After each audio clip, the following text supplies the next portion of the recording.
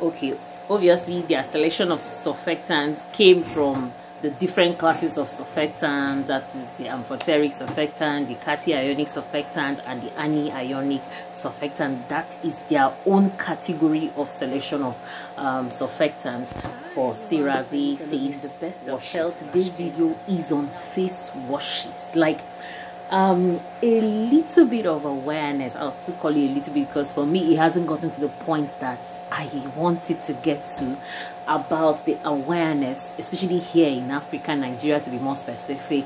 That awareness of face washes, people still use soaps on their faces, yes. Even though there are some face soaps, example, let's say Dove, right? Dove could actually be classified under a body and face soap, but most of the soaps, if not 80% of the soaps out there, are meant for body. I'm a soap maker myself, and my body soaps are not really going to be friendly on the face for all skin types. Probably people with oily skin can actually scale through using body soaps on their faces, but people that have normal to combination, normal oily normal to dry or combination skin like mine might have issues when they use soaps on their face for long, especially dry skin. Don't even go there.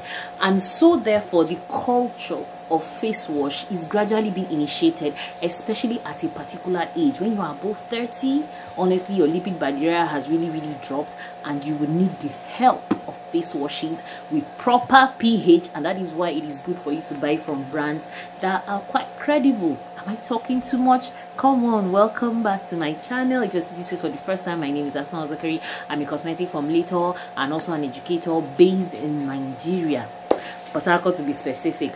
All right, without too much wasting of your time any longer, let's dive in. Okay, so the first face wash I'm going to talk about, okay, these face washes are actually very popular in Nigeria. They're also popular, even though they're international brand with one local brand. Yes, CeraVe face wash slash cleansers, they have about 6 variants. Wow, when I looked up, because at the beginning it was a little bit confusing to me, but afterwards I realized that these guys have about 6 variants. They have the ceramide foaming oil free cleanser, they have the ceramide hydrating cream to foam cleanser, they have hydrating foaming oil cleanser, they have ceramide hydrating cleanser for dry skin, then SA soothing cleanser with ceramides, then blemish control cleanser for mild acne prone skin. That's like 6. But then I'm not going to sit down and start classifying them due to their surfactant value one by one and putting everything together. There's something I noticed all in all. Yeah, even though they have different formulas, sort of different similar formulas, I know that kind of formula-ish, but this was what I noticed. Their surfactants of choices, where their selection of surfactants came from the different classes of surfactants, that is the amphoteric surfactant, the cationic surfactant, and the anionic surfactant. That is their own category of selection of surfactants for CeraVe face washes slash cleansers. Now I noticed that their selection included sodium lauryl sarcosinate. That is an anionic surfactant. There's benzimonium chloride, that's a cationic surfactant. There's also benzimonium metasulfate, that is also a cationic surfactant. And then I noticed there was cocamidopropylene hydroxylsultane. Now those were their own selection. So the selection of surfactant came within the ranges of the amphoteric surfactant, the anionic surfactant, and the cationic surfactant. That is it about CeraVe face cleansers. Then the next one I picked up on was the simple face wash. I have a video where I reviewed the ingredient list of simple face wash proper.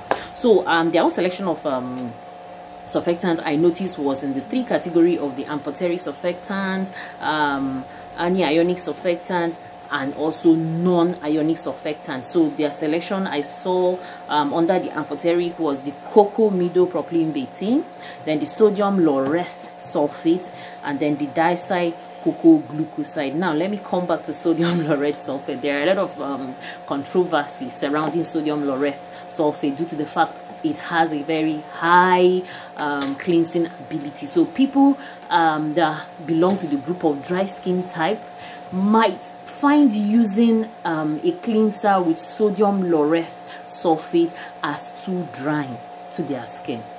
Is it clear? So going on to the next one is Cetaphil face wash. One of my friends was asking what I had against Cetaphil, and I'm like, I have nothing. Actually, I have nothing, honestly speaking. And Cetaphil face wash, I noticed that their own surfactant was among two categories, which is the Amphoteric Surfactants and the Anionic Surfactant. And their Amphoteric Surfactant was the cocamidopropylene betaine and then the sodium lauryl sarcosinate, just like the Anionic Surfactant in CeraVe. So you see their similarity-ish. So the next one is La Roche-Posay face wash. La Roche-Posay face wash, for me, it was looking almost exactly like simple face wash. Yes, like the selection of surfactants were exactly the same as simple face wash, meaning they had their selection of surfactants in three categories. That is the amphoteric, anionic, and then the non-ionic, which is stated as follows: cocamidopropylene betaine, sodium lauryl sulfate, and dicycloglucoside.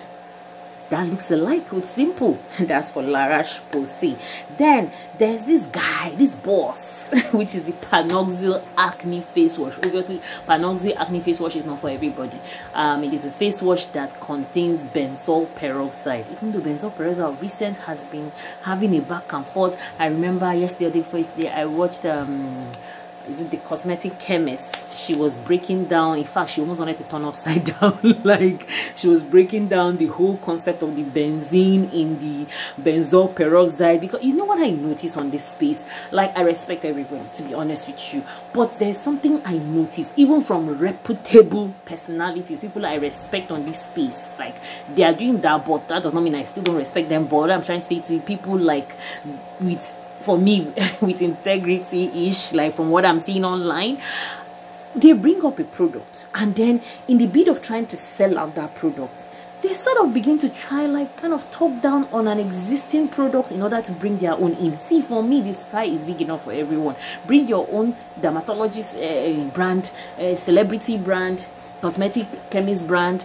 esthetician brand.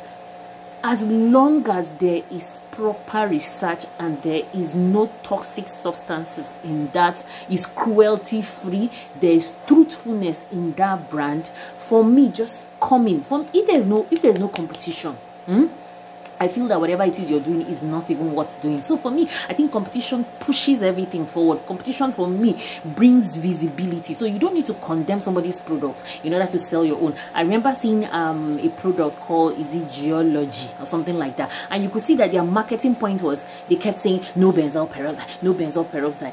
Guy, bring in your product. You don't need to talk down on anybody's already product. People have eyes, they can choose. And that is why my last video I was talking about how not to read ingredient list, meaning that products with their percentages stated, for me, a percentage of active stated, for me, is the best. Like, is the best. So it gives you choice and nobody will just easily manipulate you like that. Okay, I'm talking too much. Panoxyl acne face wash. All right, this is an acne face wash, and honestly, most acne prone skin are oily, and no wonder Panoxyl face wash is sort of harsh, yeah, to a lot of skin types. But let me tell you why. You know, most of the time, the bacteria causing acne, they tend to stick on the skin, and what makes it worse is mostly oily skin. That's why it's almost looking like most oily skin type, or you have acne, breakouts, flare up, whatever. Now, this is their own selection of surfactants. I noticed their own selection of surfactants was even a little bit exaggerated. Now, listen to me. They have dicycloglucoside, that is in the category of the non-ionic surfactant. Then they have cocamidopropylene betaine, that's an amphoteric surfactant. Then they have sodium lauryl sulfate, and then potassium lauryl sulfate. Now, sodium lauryl sulfate is that surfactant that also has plenty of drama due to its high cleansing ability, you know. So, but sodium lauryl sulfate, being derived from sodium lauryl sulfate, has a better reputation. Are we clear? That is, there are two types of strong anionic surfactants that mostly is advisable to be used maybe for more of domestic cleansers, like your hand washes, you know, dishwashers, but they could also be incorporated into our skin and hair care products.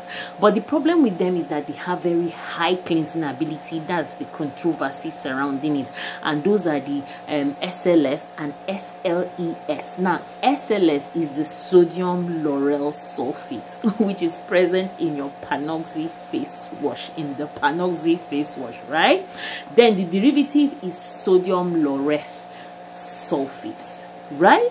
But you know, when something is giving birth from something, you understand, some people would tend to still chastise it, but that's by the way. Panoxy has sodium lauryl sulfate. It also has potassium lauryl sulfate. Now, while I'm going through the ingredient list, I now notice mineral oil, which it makes sense because with sodium lauryl sulfate and potassium lauryl sulfate, you have very high stripping ability. So mineral oil, being a very strong occlusive, can help the skin to calm down, soothing properties, right? In as much as it's also an occlusive, and placing it in that kind of mix, I would also say it will also give a little bit of emollient property. So that is it about Panoxy. So for me, I look at Panoxy face wash like something that you cannot just jump into it. I prefer it coming from recommendation. It's not a careless face wash that you can just use daily without having problem. Of course, it's even written clearly there. They said acne face wash, so you cannot just have a clean face that does not have acne and you go and start buying Panoxy. Obviously, I'm talking too much about Panoxy.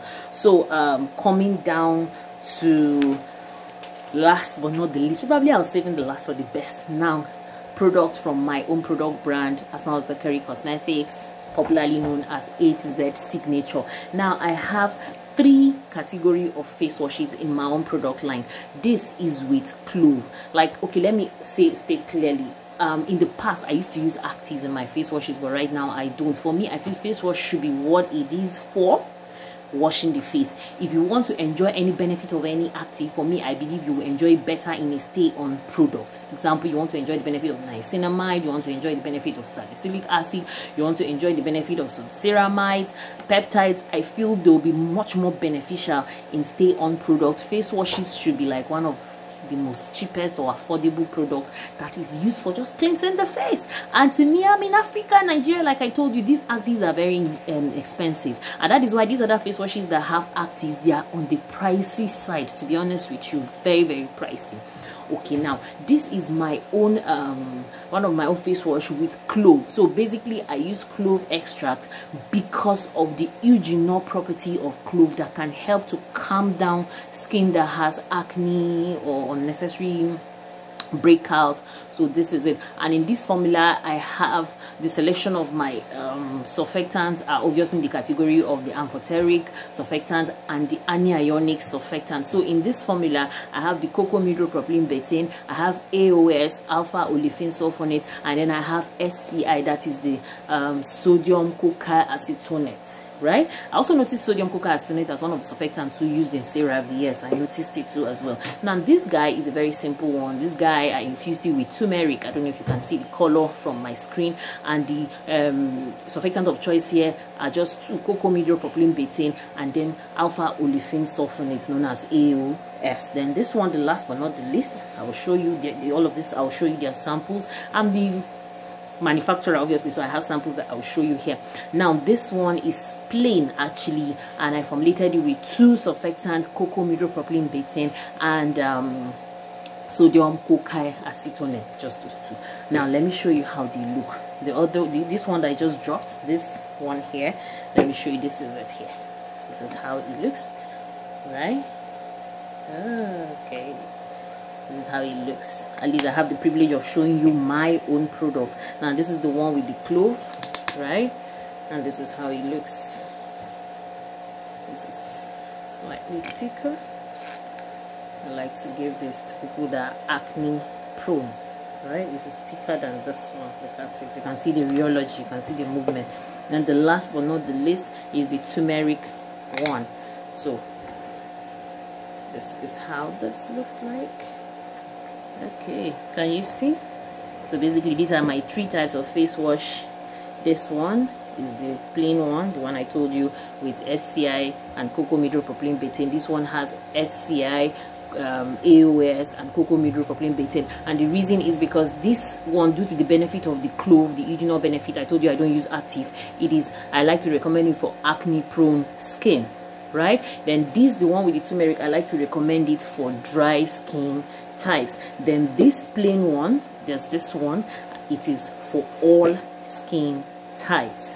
So if you're in Nigeria, if you're even abroad and you don't mind paying the huge amount for delivery fees, thank you, I really appreciate your support. But if you're in Nigeria, we deliver everywhere in Nigeria, in fact even worldwide. It's just that, like I said, the worldwide is sort of on the pricey side. But if you want to support your girl, I would really appreciate it. And if you want to learn how to formulate face washes as like a pro, from a pro, we have classes that involves the formulation of face washes. Meanwhile, if you want me to dope some of these favorite face washes of yours, you would have to join my membership side of YouTube, and I'll be dropping those doped formula, recipe, cosmetic science on my advanced section of membership. So thank you so much. Already I have some videos on my membership channel already. Go there and watch. I have a hair conditioner video, I have a base cream video from the scratch, much updated ish, even though I already have one here, and some other videos, they are there waiting for you. Just join the membership and then you will have access to those videos with even shout out too as well on my channel. So thank you so much. Please don't forget to subscribe to my YouTube channel, like my video, share my videos, and hope to see you in another video. If you like content like this, let me know in the comment section so that I can bring you more, so that it can help you with your selection of products, because influencers have scattered people's head, so it's products everywhere. Some influencers have cupboard, like, I don't want to go there, but that's by the way, so that it just becomes a guide. There are so many information out there, but face wash is a very simple and general skincare for everyone. So thank you so much, and bye.